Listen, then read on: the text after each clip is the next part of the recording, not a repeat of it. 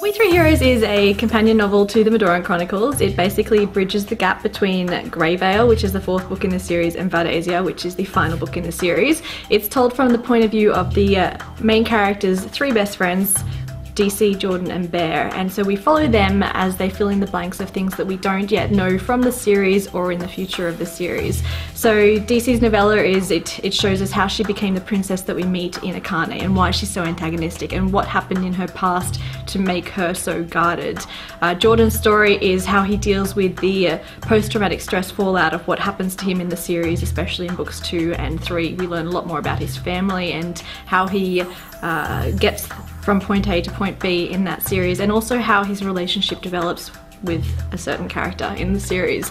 And Bear's story, I'm going to be a little bit more vague on my answer, but we get to know him more, of course, his family more, his friends, and the world of Medora through his eyes. We get to see some pretty cool technology through him and how he has an integral role in the war that we don't actually know about from Alex's perspective, because she doesn't know what's going on behind the scenes because she's so busy off trying to stop everyone from dying in her own narrative.